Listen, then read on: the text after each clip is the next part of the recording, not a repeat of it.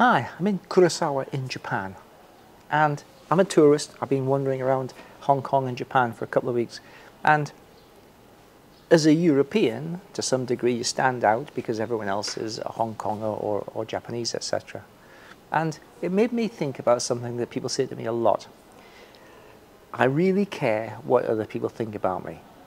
And being a tourist, being a stranger in a strange land has made me realize that in fact you don't care what other people think about you.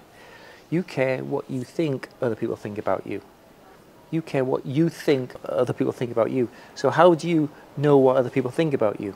Well, what happens is you take your most negative beliefs about yourself, you project them outwards into what is essentially imaginary people.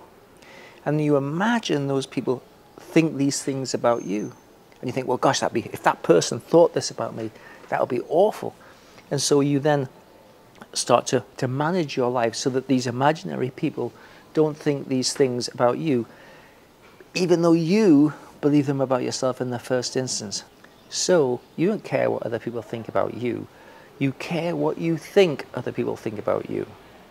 But what other people are thinking about you actually is what you believe about yourself. It's what you're thinking about yourself.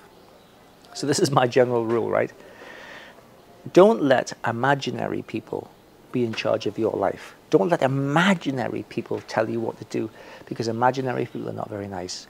They're not very nice because they're simply reflecting back your projections of the negative stuff you believe about yourself. So if you want to be, in a sense, free of the tyranny of imaginary people, then you've got to actually challenge your own negative beliefs, because it's your negative beliefs that you're actually frightened of, not what imaginary people think about you.